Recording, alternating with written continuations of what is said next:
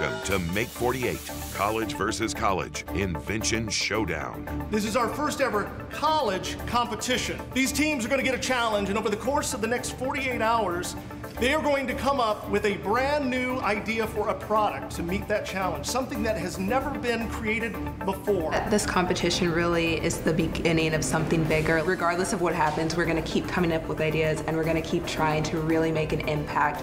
In a 48-hour inventor challenge, our collegiate teams test their creative skills under the constant pressure of the ticking clock. I feel like the teams are doing pretty good. I think that they've realized that time is of the essence. And it just seemed like a really cool blend of sort of more fast-paced competitions that you see on TV these days, but then with more sensitivities towards like innovation and collaboration.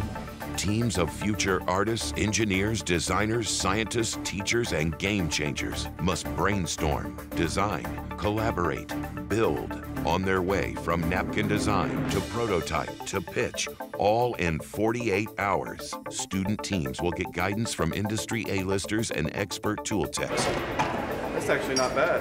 It's a chance to take all the things we've learned in school and all the skills we've developed over the years and put them to the test. It's a real-world lesson in product conception and invention to final design, with hands-on learning about patents and trademark, testing, packaging, marketing, distribution, and promotion. So you think you have a big idea? So divide and conquer, stay ahead of the clock.